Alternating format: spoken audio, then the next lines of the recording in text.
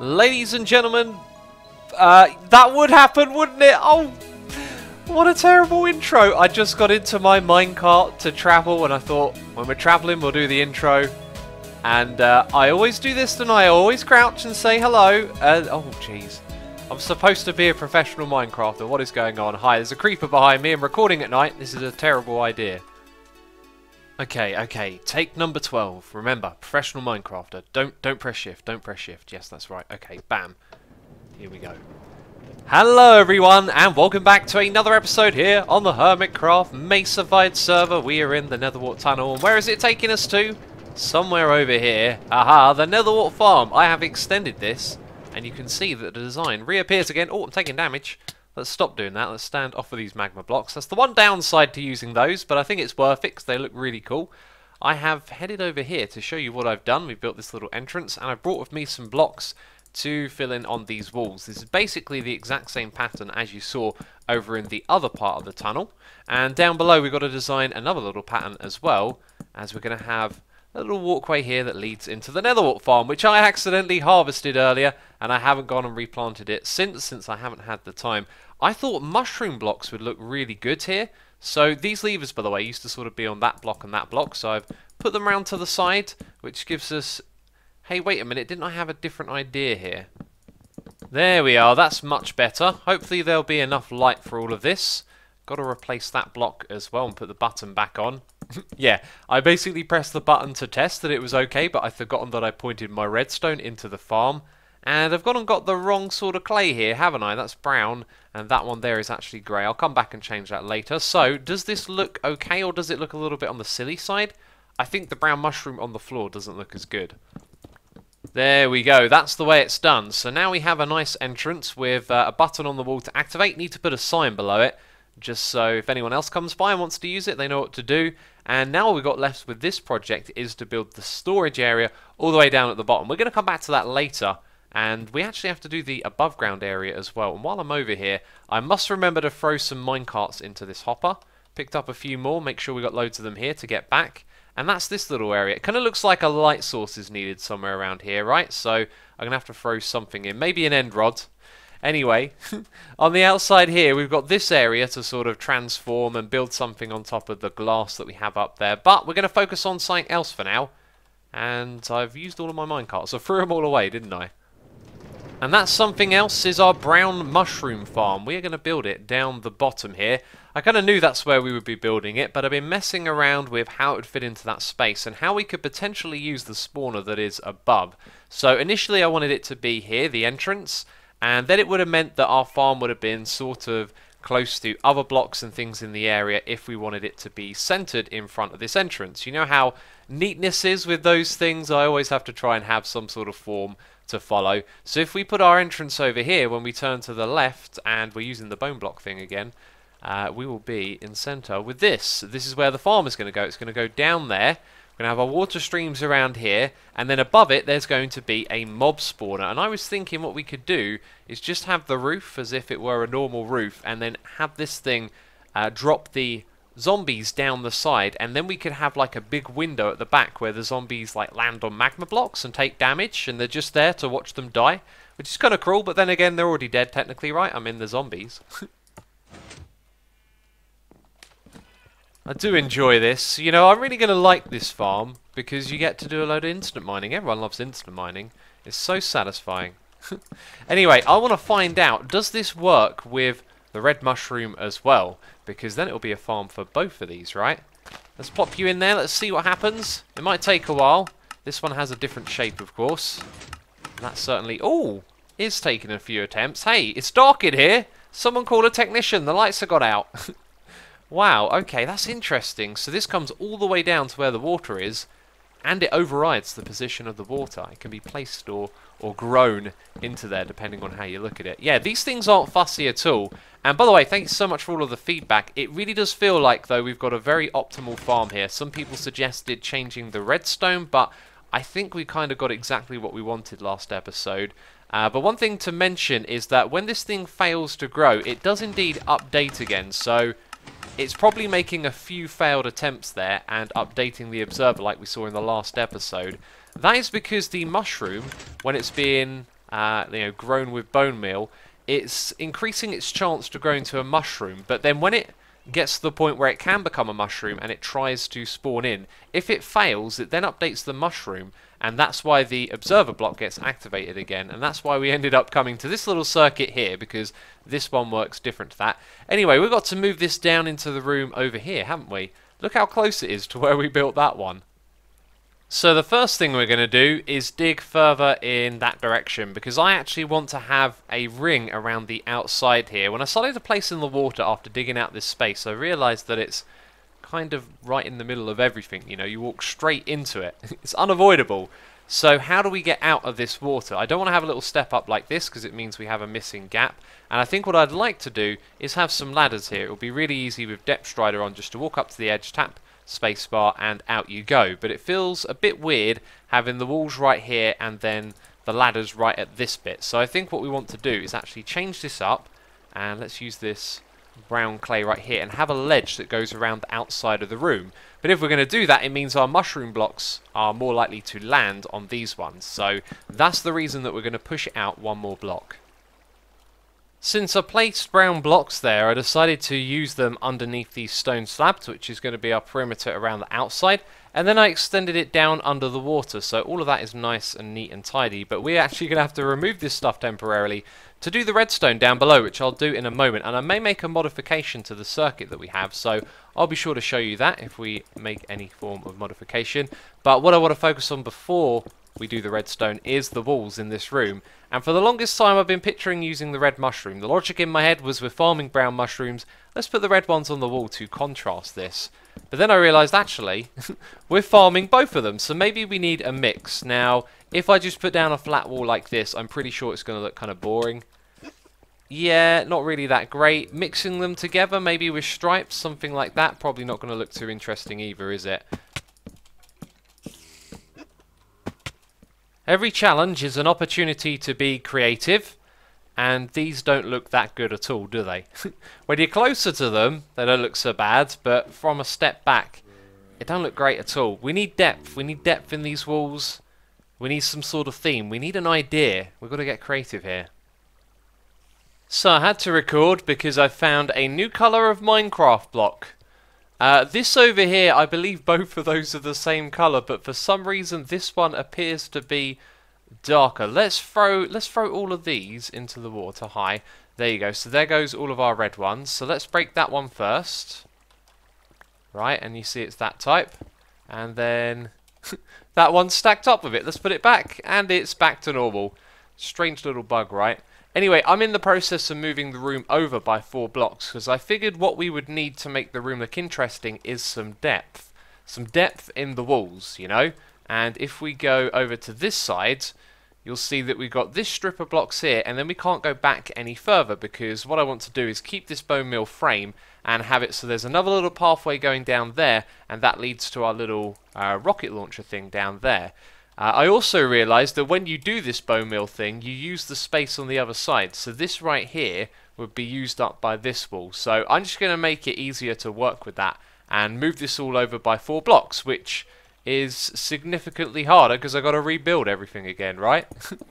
So I've been placing in the redstone, and what we're going to do over the back here is just put in some slab like that on either side, and then some spruce stairs in the middle. It's going to stand out from everything else, but I think that's okay. That kind of works. So we've got mushroom blocks in the walls for our entrance. We've got the brown ones at the top, and I want to have the light source in the ground. So we'll probably have lamps in the middle of each of these little segments. And what material we use down here, I'm not sure, but this yellow clay is going to have to go. But when it comes to putting in the redstone, I was thinking we should automate the bone meal that goes into it. So here you can see there is a comparator, but do you know what? I just broke the block with the torch on. Let's put that back.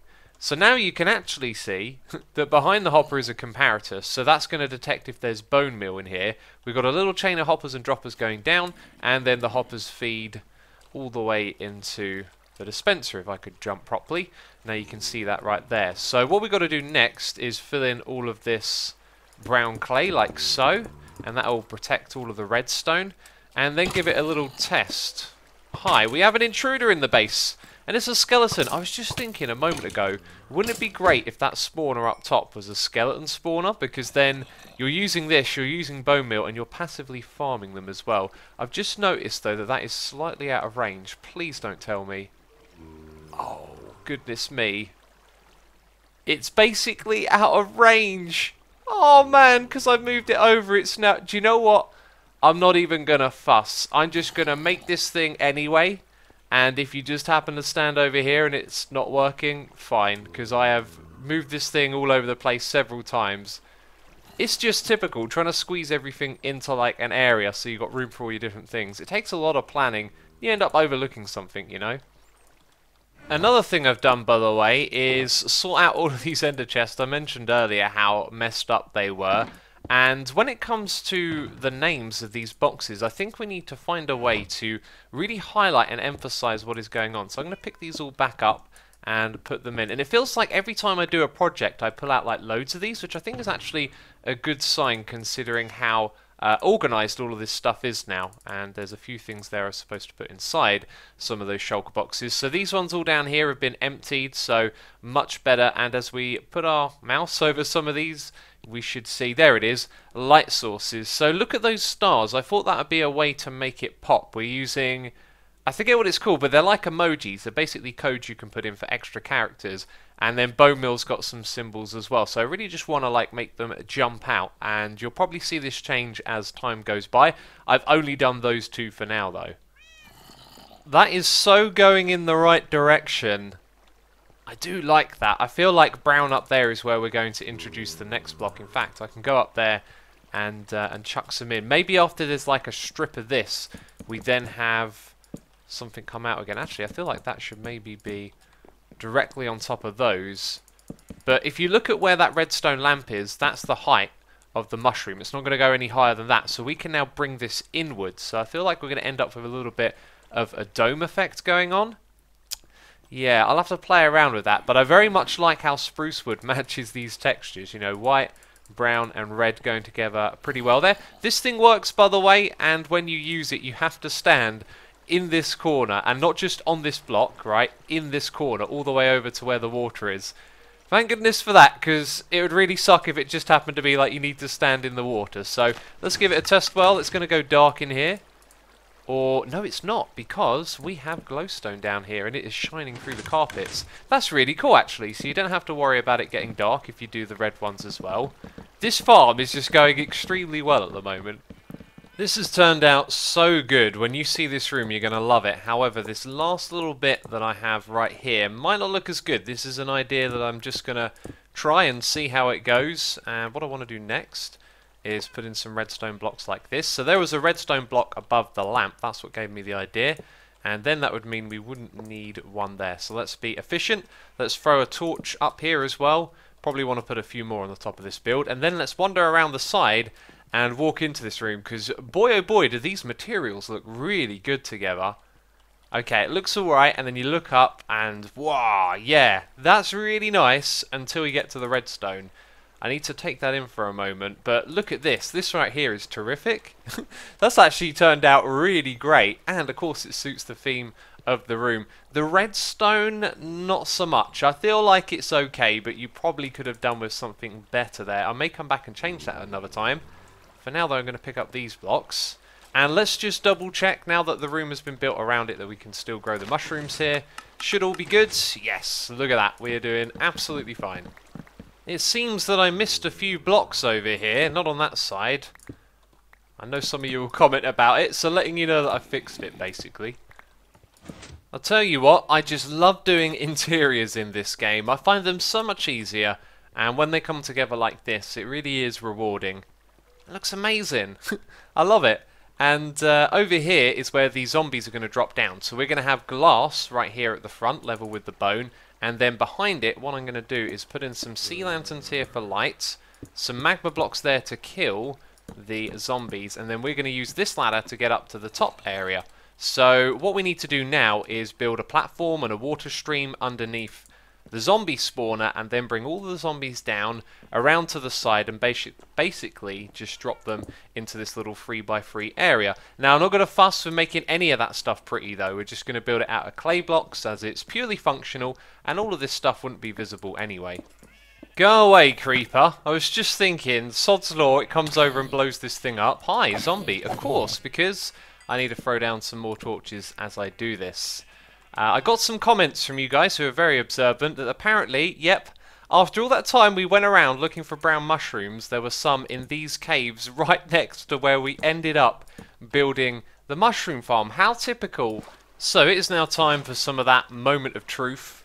Will it all work? It should actually be all fine, but I'm going to hang out here with the zombies for a moment. Can we put that all the way back down at the bottom? We can, that's amazing. I must remember to fill this back up as well. Ah, and it does that every time, so you've got to put a couple of blocks in front of it to get it to regenerate the water source. So all we've got left to do now is to take out these blocks which are above my head. As you can see, it is a little bit of a pain at the moment. Actually, what I want is an ender pearl. So here we go. Hopefully I don't die miserably. I've got some golden carrots to regenerate my health with. I've got my armour on. It's got thorns as well. And we're going to take out all the blocks that don't have torches on first. Apparently my brain is feeling active today. Yes, we should put some blocks right here as well, because a zombie could spawn on top of the spawner and then stand there forever. So these are the last torches. Oh, I've got to knock the ones off of the spawner as well. And now we get plunged into darkness, and we've got to zip past this little guy over here, whiz down and around, finish blocking up this area. Oh, I missed my jump. And now they're going to get unleashed into this area, which is fine, because they're just going to end up collecting in there for now. So while they're doing that, we will pop over here and put the glass in place. Right, we've got to fill in this gap here so that the zombies can't escape. And let's wreck some fools. Another fool is getting wrecked over there as well. That's great. So when you stand here using the farm, the occasional zombie is just going to drop down on here and die on the magma blocks. And if you were wondering, by the way, why there was so much water up in the water room, because it's a little bit inefficient technically, it's because we wanted the water to go far enough over this way so no water would land on top of those blocks, and then you wouldn't have water dripping into the room. So I'm going to stand here for a second. We should see another one in a moment. I can hear the zombies. Hopefully they're not getting stuck up there. We've created something very bizarre.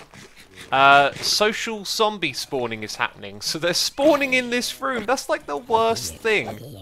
I've always really disliked the social spawning. I've literally seen, you know, zombies spawn on top of me. And they are falling down here, but can you hear that hideous racket?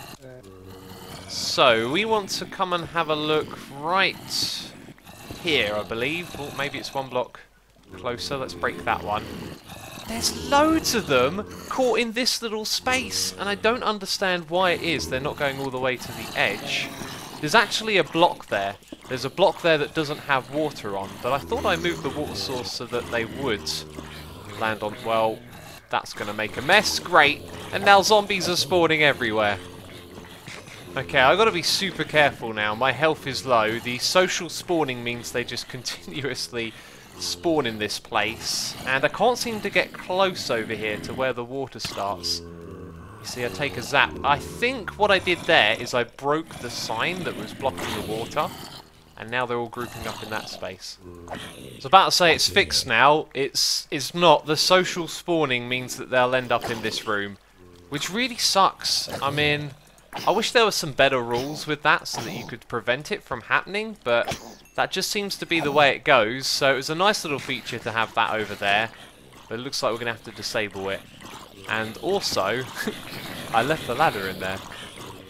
Jump, spacebar, upwards, right click. What's going on? What's going on? Hey, it worked.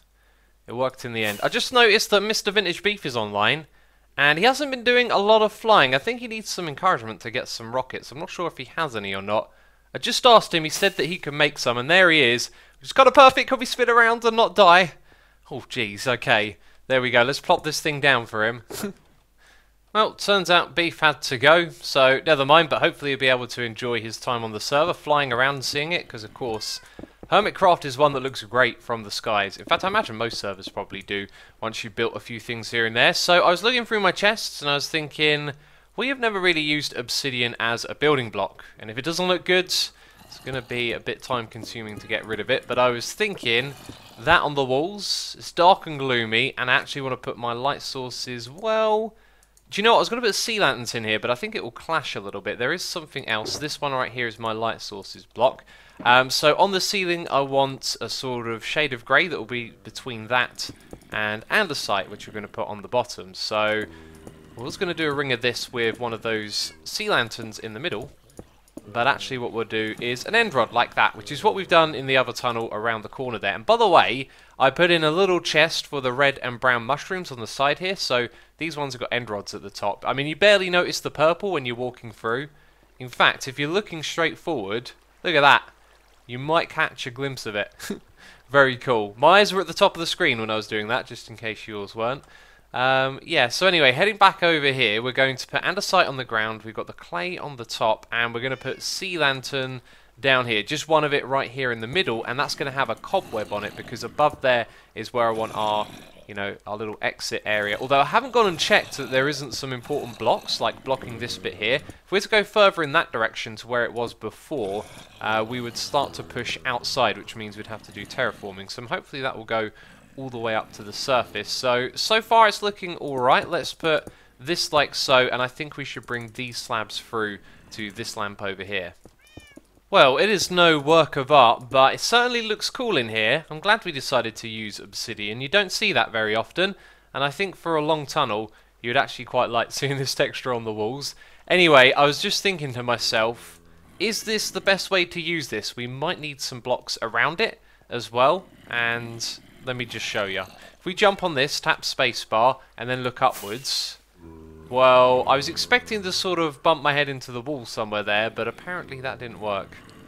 Let's try that again. So we jump, we tap spacebar, we look upwards, we use the rocket, and that was kind of crazy.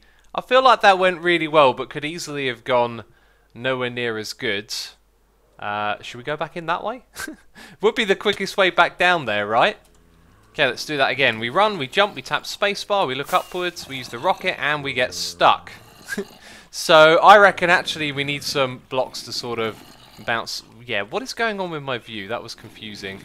I thought I was looking forward, but my mouse movements were inverted. Like that looks like you're just looking forward normally, right? And now I can see a part of myself. Wait a minute! Wait a minute, I'm sinking. What's going on? Am I actually going below the ground, or have my feet just not yet technically touched it yet? Okay, I think it was the second one. I'm wondering if black glass would have been a better choice. It might have been. Then it would have matched the obsidian, but then this one matches the bones. So whatever. You run into it, you tap spacebar, you look upwards, use your rocket, and off you go. So there's one more thing I wanted to do in this episode, but it kind of got away from me. That was doing a storage area for the netherwart farm. And I just gathered up some materials to go and do that, but then I thought I'm kind of rushing it because I don't have very much time left in which to record and then render my video. So rather than rush that thing, I think it'd be better to take our time when we do that project. So that means it's going to be it from me this episode. Hi, do hope you have enjoyed it. If you have, leave a like. As always, thank you for your support, and I'll see you in the next episode. So ciao for now. Bye-bye.